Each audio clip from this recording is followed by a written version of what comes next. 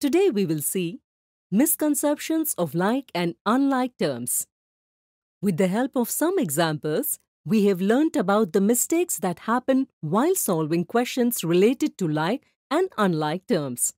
Now let's see what are the common mistakes that happen while solving questions related to like and unlike terms.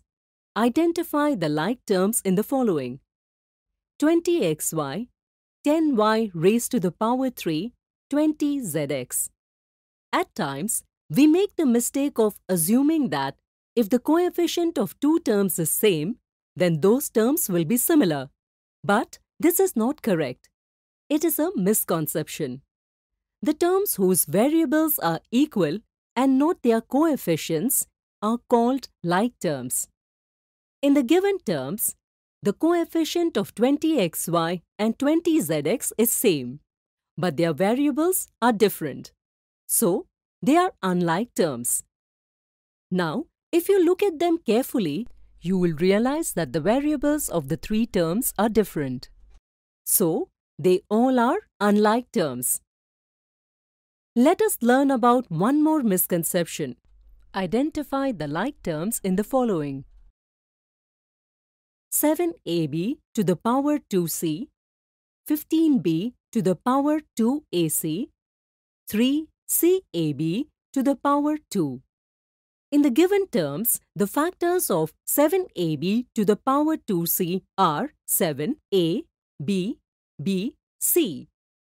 And the factors of 15b to the power 2ac are 15, b, b, a, c. And the factors of 3cab to the power 2 are 3, c, a, b, b. It is important to note here that the variables of the three terms are ab, bc, but their order is different from one another. This means they are not written in proper order. As we know, terms with like variables are called like terms. Here, variables of all three terms are ab, bc, which are like or similar. Therefore, they all are like terms. Sometimes, children assume that like terms also have variables in the same order. But it is not necessarily so. Even if the variables of two terms are similar, but their order is not same, the terms will be considered as like terms.